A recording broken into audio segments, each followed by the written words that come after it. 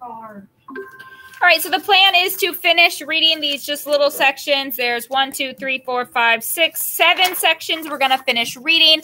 Then there is an assignment. So I actually have to scroll back up to...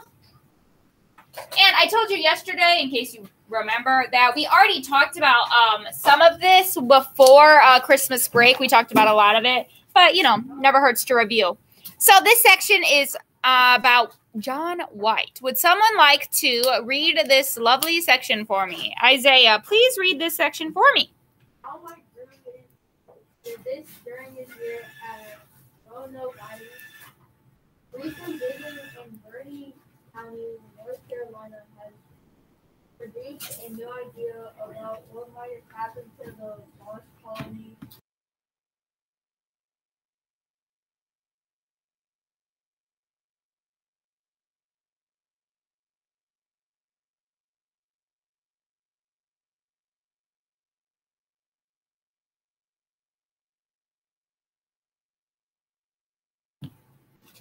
Continue, Isaiah. Sorry. The diggers located several artifacts from the period. They included nails and pieces of pottery jars. The dig is near the site of a fort marked on a map that John White drew in 1585 to 1550. When White returned from England, he didn't look for the lost colonists there. Did they go there? Maybe not. All right, so once again, still about some Roanoke, the lost colony, where they go, what they do, we don't know. And this was just a drawing that he drew, okay? So they did find some, I think it is cool that they found some artifacts from, the 1500s. They were able to do that. So we're not going to highlight anything in that section. We're just going to continue on to the next. Thank you for reading, Isaiah.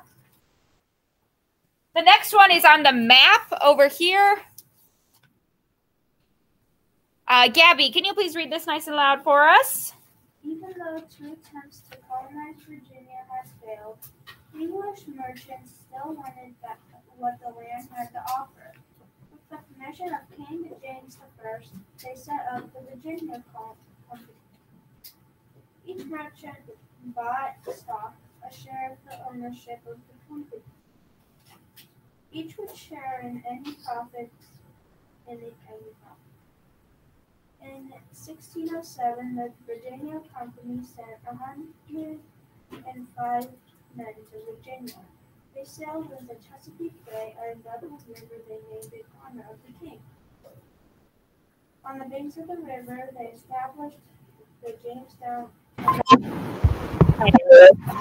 So, this is basically was all about yourself. Thank you.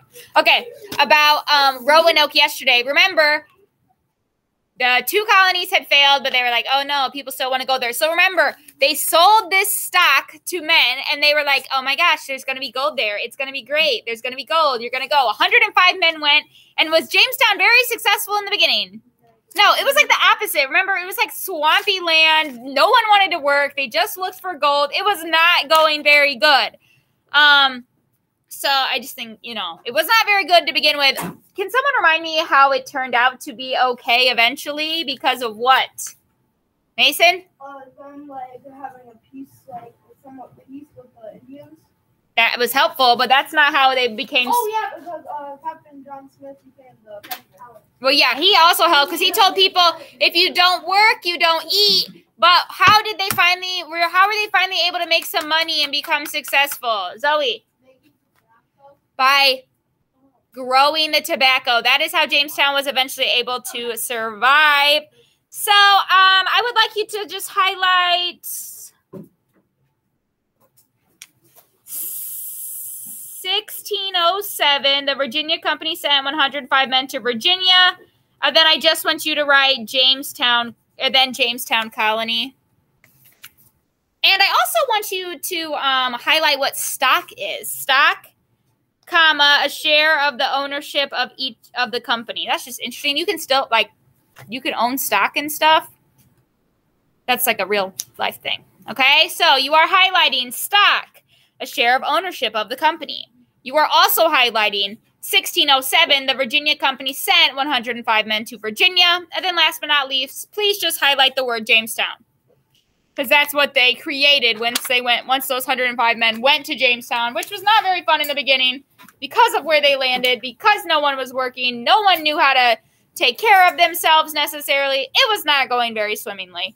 But eventually they were able to get some help from the captain and grow tobacco, and it became more successful at least. All right, we already read the Jamestown one, so let's jump down to here. Mrs. Knifel's probably going to mess up the names. I apologize. The American Indians living near Jamestown belonged to the Confederacy of 30 groups headed by a powerful leader named Powhatan. Now remember, this is all in our video yesterday. Therefore, the colonists referred to the local Indians as Powhatan. Relationships between the colonists and the Powhatan were often tense. That means, like, they're not perfect, right? Like, there's always some little bits of issues, things like that. One day, when John Smith was exploring, he was captured by some Powhatan. According to the legend, he was about to be killed when Pocahontas, the daughter of Powhatan, pleaded that he be spared. After that, there was a short time of peace between the colonists and the Powhatan. And if you remember, Pocahontas, she was like the main reason that the colonists and the Native Americans were able to get along. She learned English, and she saved that nice guy. So let's just highlight.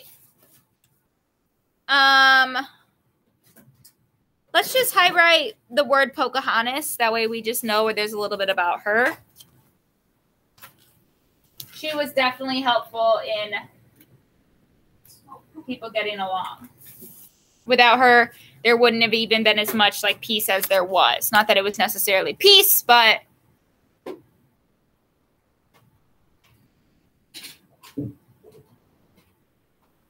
and next, we're all the way down to 1609. Remember, the lost colony of Roanoke was during like the 1585 area, and now we're all the way down to 1609.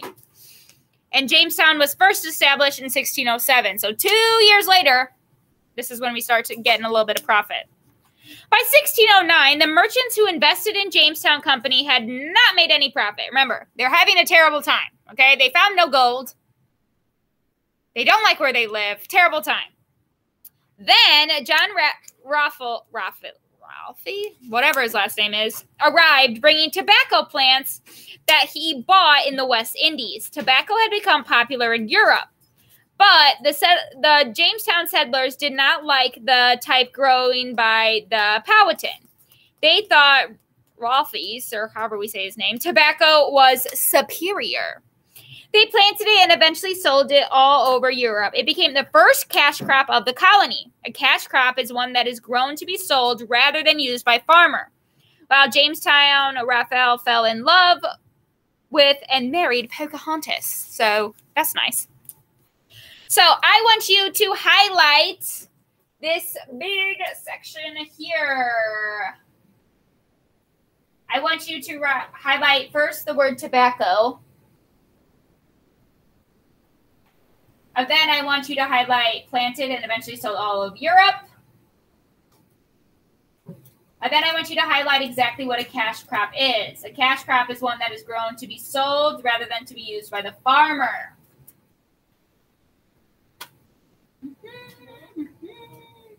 So that is important to remember. They did not just grow this for fun, to be used for them. They grew it specifically to sell, and that is eventually how they were able to become successful. And then feel free to highlight this last little bit about how the Raphael guy fell in love and married Pocahontas. How nice.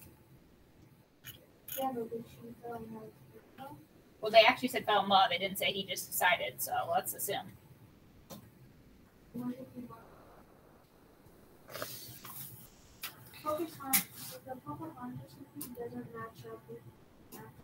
Yeah, that's not like real life, friends. That's a Disney movie.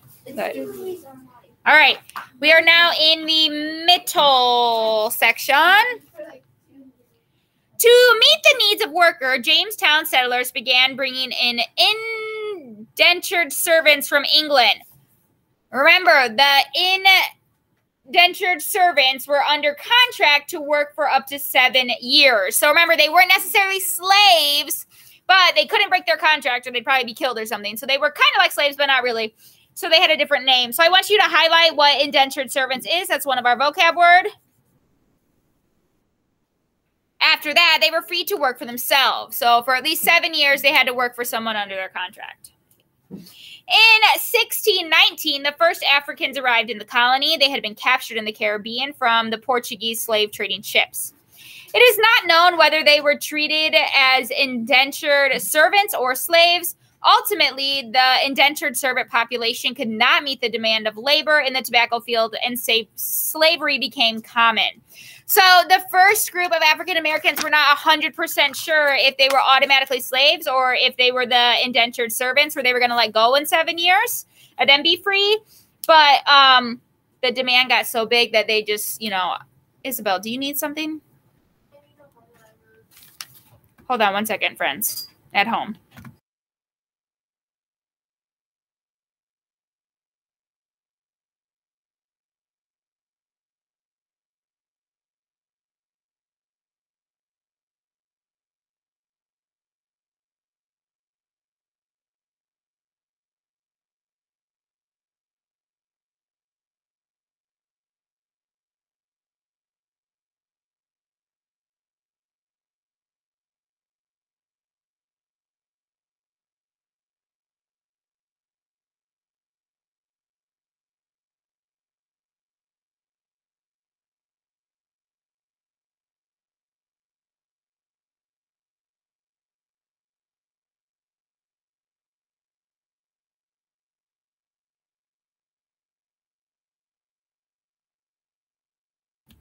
All right.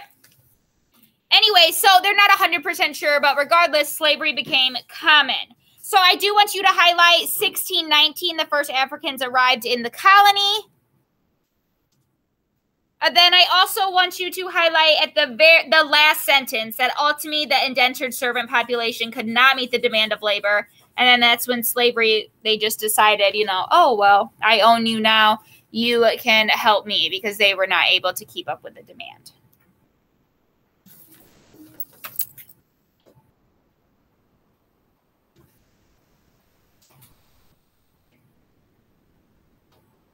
So, big timeline, though, because remember, the county of Rowan County, were the county, what's it called? Colony, not county. I don't know why I keep on saying county, but the colony of Roanoke was in 1585.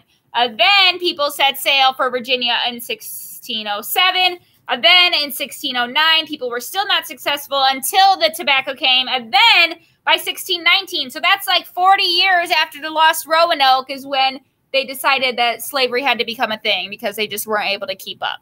And we have one more section on this page, and it says, in 1619, the Jamestown settlers established the House of Burgesses to make laws and set taxes in the Virginia colony. In England, a burgess was someone who represented or acted on behalf of the town. The House of Burgesses was the first legislator or lawmaking body in England's American colonies. It was the first example of representative government in the colonies. However, only men who owned property could vote and hold office. So there were lots of other people in the colony, women, and there were the indentured servants and slaves, all these other people, but only people who specifically owned land, not just worked for it, but owned the land, and were men, could actually be a part of it necessarily. I feel like the majority of this paragraph is super important. So I just want you to, underneath it, write laws and taxes. Because I feel like the majority of this is an extremely important paragraph, because it talks about the House of Burgesses, how it was made, and then the people who were within this House of Burgesses, remember, it's not a real house, it's just what it's called, the group of people, made the taxes and set the laws. So they decided what was what, and the law, taxes are how much money people had to pay. And since it was the first one, obviously this is the first type of government that was part of American colonies. So I think this entire paragraph is important. So please just write laws and taxes underneath. Love a little learn more story. So you can put your highlighter down for a minute, and I'm just going to read you. This isn't in your magazine. It's in mine. So, or it's on the online version. So I'm just going to read it to you just for fun, a little bit of learn more. It says, well, here's a picture. This looks like a dead person. This looks like a hiding woman. He looks like he's shooting someone. There's a bow and arrow. Who probably has a bow and arrow? Native Americans. Yep. By 1619, there are more than 1,000 colonists in Jamestown. Remember, Jamestown started with 105 men, and now there's over 1,000 12 years later. They had spread out over the Powhatan territory looking for fertile land on which to plant their new cash crop, tobacco. Now, fertile land is going to be land good for planting. The Powhatan resented the invasion of their lands. In 1622, after the death of Powhatan, the Powhatan attacked and killed more than 340 colonists. So that's about 30% of the people of the colonists that were killed.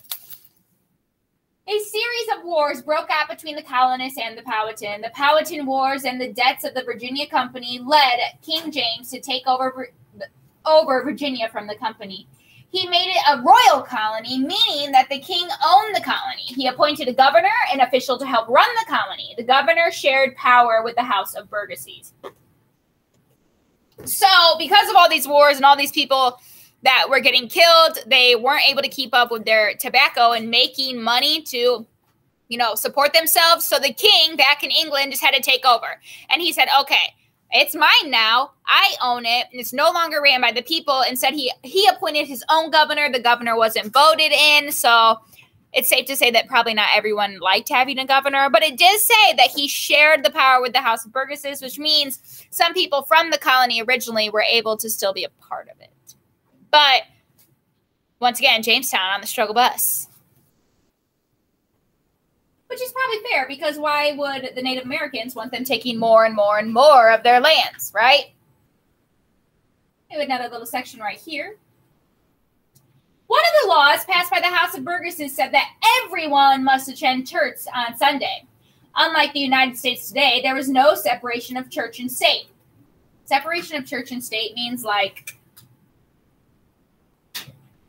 you can choose your own religion. The government, like our governor, has nothing, can't say what religion we have to go to, whether we have to go to church or anything like that. So we have a separation between church and government. But back in the day, they didn't have that. It was like a law. You had to go to church on Sunday. It was really important. The Virginia colony had an established church, meaning a church that is recognized as the official church. It was a Church of England or Anglican church. In his writing, John Smith described the place of worship in Jamestown as a simple structure. The settlers stretched a sail among the boughs of trees and rails to construct the sides of the building. They sat on benches made from tree trunks. The altar was simply a log nailed with two neighboring trees. So this church that they went to, their established church, was not like some fancy building or anything. It is kind of what they made do with, but it was still where everyone had to go on Sunday. And then here's a little bit more about King James I.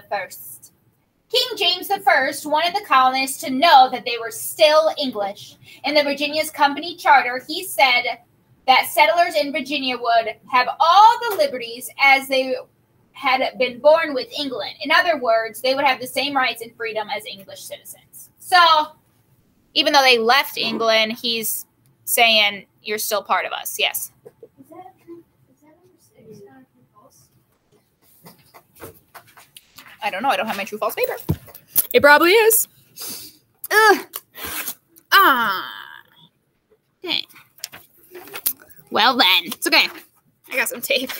Number 6 on our true false paper. Oh, yeah. King James I promised to give Virginia colonists and American Indians the same freedoms as England people. I didn't say anything about Native Americans, did it? No. So what would we say that is? False. False, because I would just say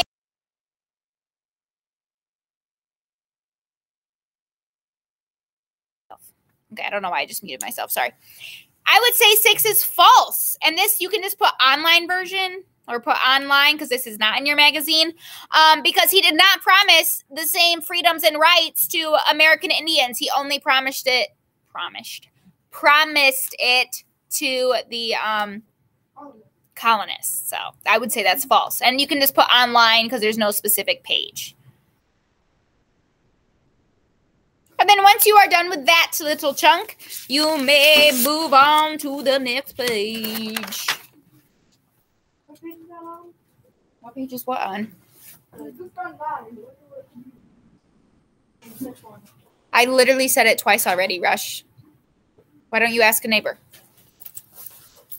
Page 10. No, that's not what I said. Where did we find number 6, everyone? Online. It was not on a page number, remember? It was on the online version only. So you're supposed to write online.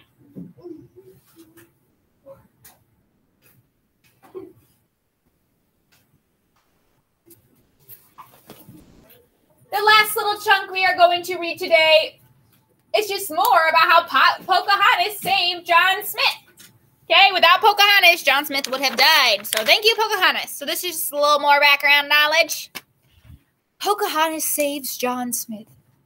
In 1607, John Smith was captured by the Powhatan.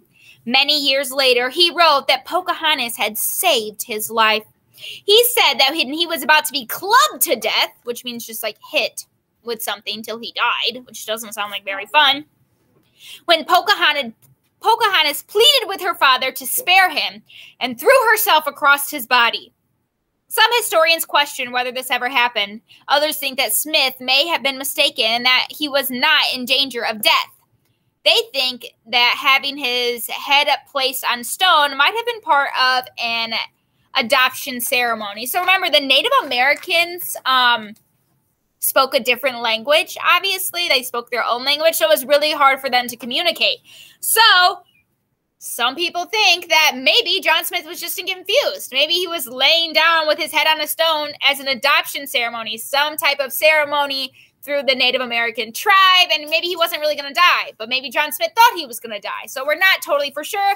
Why are we not totally for sure? Because this happened in 1607, and obviously no one's alive. So we only have what his writings were and how he interpreted it. We don't have Pocahontas' side of the story or the Powhatan side of the story, so we can only infer so much.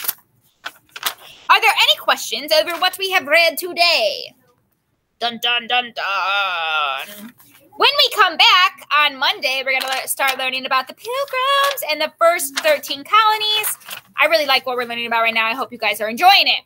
I need you guys to put your magazine to the side. I don't think you need it technically, but you just put it to the side just in case you do need it. And I need you looking at my screen.